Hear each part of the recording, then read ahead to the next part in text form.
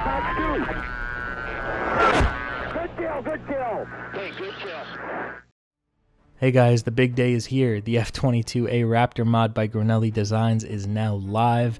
In order to download it, head over to fsoutlet.com/F22. The links to that will be in the video description and the pinned comment below. Go ahead and download that mod, and the rest of this video is a tutorial on how to use the mod and all the functions and systems and all that stuff. So let's go ahead and get started.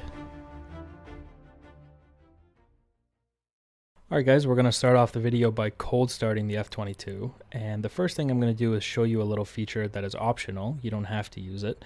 We're going to press COM1 and it's going to open this menu in the top right corner. We're going to press ground crew, ground electric power, and we're going to say on. Chief, turn on the ground power. And what that's going to do is pull up this little ground electric unit here that you'll see in a second, and this is purely for fun. Power is now on. The F-22 is obviously advanced enough that it doesn't need this little thing, but you know, if you like it, you can use it.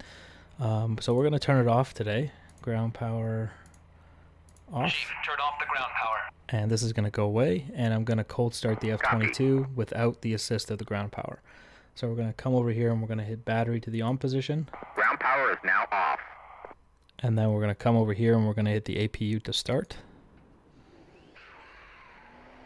And left and right generator to the on position.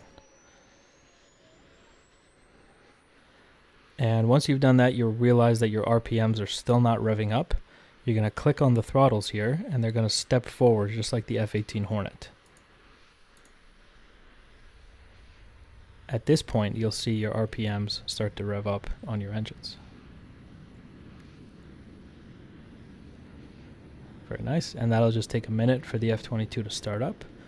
And we're going to go ahead and close the canopy while we wait for that.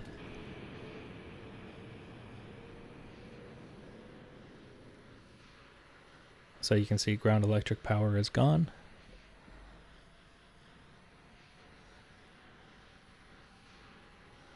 And your MFDs will come on, I think it's about 70% RPM. Okay, and there is all of your MFDs. Now there's one more thing you need to do. You'll notice that the weapon bay is displayed as open, and you need to close that. In order to close that, you're going to press ground override.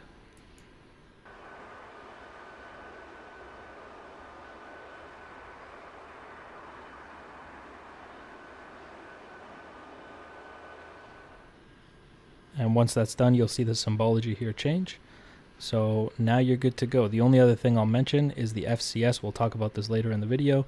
Leave it in FCS auto if you want the F-22 to take off on its own with basically no assist from you. Okay, so that is how you're going to turn on cold start the F-22. Looking at the radar screen of the F-22, the center MFD will have a button called RDR. You press this button and it'll bring up the very familiar F-15 radar screen. You then press the power button to turn on the radar.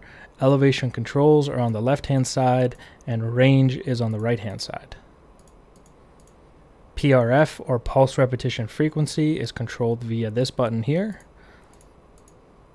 And mode will change between range while scan and track while scan. And that pretty much summarizes the F-22 radar. Looking now at the weapons bay of the F-22, you can see that we have two left and right bays which house the Sidewinder 9Xs, and we have a center bay which houses 6 AMRAAMs. You can see here that the symbology is weapons safe. We can change weapons safe to say weapons armed by coming over to the master arm switch and throwing it to the armed position. You will see the symbology change to weapons armed. Now it's time to look at some binds. Once you have your master arm on, you're ready to fire your weapons. Do not use the default weapon fire and weapon release binds of the FC-3 aircraft.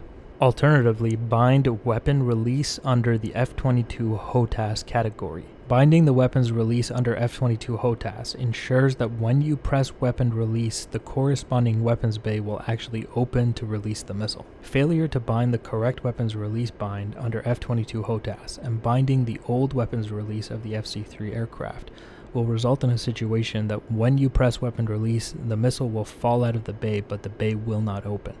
To avoid this, make sure you have the correct bind. We'll now go over the different binds to switch from the center to the left to the right bay depending on what you want to fire. You can see here that I can switch comfortably with the binds from center to left and right bays. Highlighted in green, we can see the weapons bay controls that you will need to bind. We have select all, which will select all of the bays, left and right Sidewinder and the center. We can see select center, which selects obviously just the AMRAM, select left, and select right. These are obviously very self-explanatory. Keep in mind that due to the FC3 limitations of this aircraft, selecting right Sidewinder first and pressing weapon release will still fire the left Sidewinder first. So keep that in mind when you're selecting your weapons bays. It's also worth noting that the F-22 has a weapons bay air override. As seen here, on the weapons bay symbology, it is displayed as air override in red. This will keep the weapons bay open and will only close it when you press air override again. The weapon bay override air and override toggle binds can be seen here highlighted in yellow. As you can see, there is a 2-position style switch and a toggle button style. The 2-position style is obviously if you have a button on your HOTAS that you can put in the up and down position, and the toggle is if you want to bind just one key that you can press repeatedly to turn it on and off. The air override functionality, in my opinion, is useful if you want to fire multiple AMRAMs. You can hold the bay doors open, drop multiple AMRAMs, and then close them. And alternatively, it's good for Sidewinders if you want to just scare the crap out of your opponent. You can just bring the Sidewinder out and hold it there and watch the panic ensue. The F-22 comes with a 2-stage trigger. It has a first and second detent. The first detent will open the door, the second one will actually fire the gun. If you do not have a 2-stage trigger, just bind the second detent. It will automatically open the door for you and fire the gun. Selecting the gun is the same as other FC3 planes. Simply press the C bind in order to pull up the gun. Quickly having a look at the binds, you can see it is called weapons trigger first and second detent. They can be found under the category F-22 HOTAS. Looking at the F-22's FCS or flight control computer, we see that we have 3 different modes. We have FCS Auto, which can be changed via the HUD mode of the F-22. Up here, if you press the HUD button, you can see that you have several options to choose from. If you go to nav mode, you'll notice that the FCS changes to G. The aircraft will now trim for 1G. If you switch it to BVR mode, you'll see that the FCS switches over to AOA, and this allows you to pull more angle of attack. If you override the FCS, you will turn off the flight control computer and you will be able to pull even more AOA. This is naturally the mode that I dogfight in. In BVR mode, I may stay in this, I may override. Also, when binding your pitch and roll controls, ensure to not bind the default pitch found in the axis assigned category. Instead, ensure that you are binding F-22 FCS pitch axis. Looking now at the internal lights of the F-22, we have 2 knobs over here, which will control the internal lights and the floodlights. And you can see here we have a little knob, which is the day and night selector for the MFDs.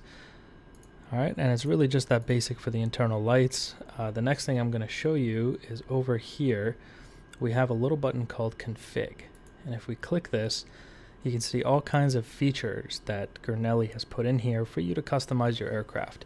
And I believe they only work on the ground.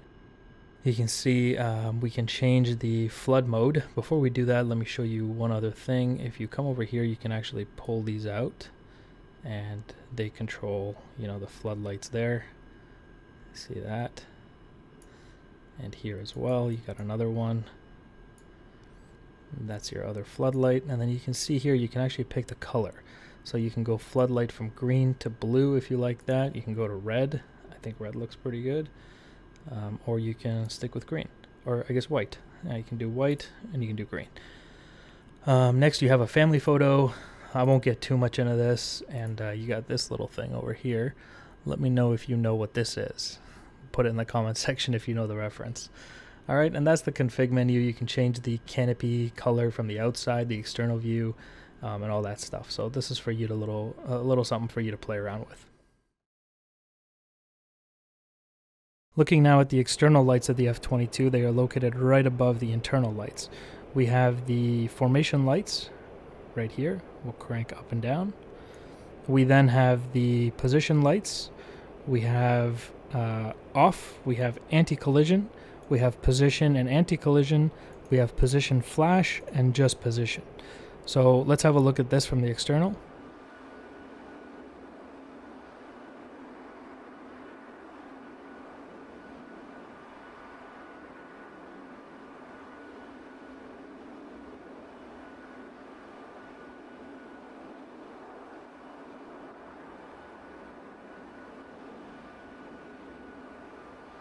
And the last thing we have is the air-to-air refueling lights. You can see here this triangular looking knob.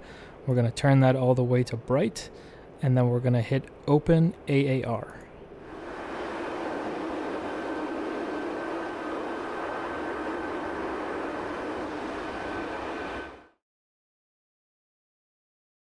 Looking at the fuel section, it's pretty self-explanatory. The blue here indicates the fuel that you have in the aircraft.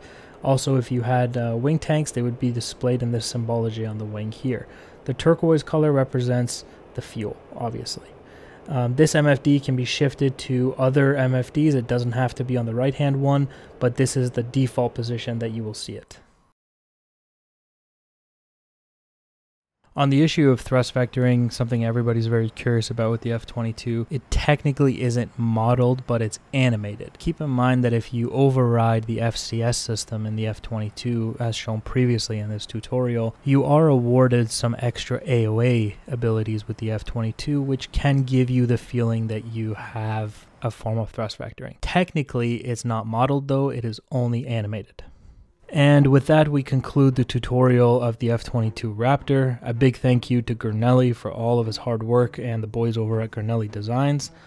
Fantastic work on the F-22 mod. It's everything we could have dreamed for. I hope you guys enjoyed the tutorial and found it helpful. For more information, check out fsoutlet.com, and I'll see you guys in the next video. Bye guys.